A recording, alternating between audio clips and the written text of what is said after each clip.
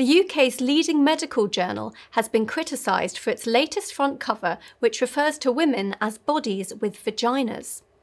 Academics and doctors did not hide their anger, with some cancelling their subscriptions and stepping down as reviewers. Dr. Madeline Nidorli raged, "How dare you dehumanise us with a statement like this?" Retired psychiatrist Professor David Curtis described it as absolutely inexcusable language to refer to women and girls.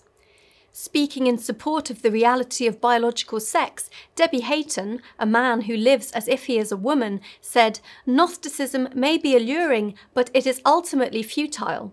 We are our bodies." The journal's editor-in-chief, Richard Horton, subsequently issued an apology to readers who were offended.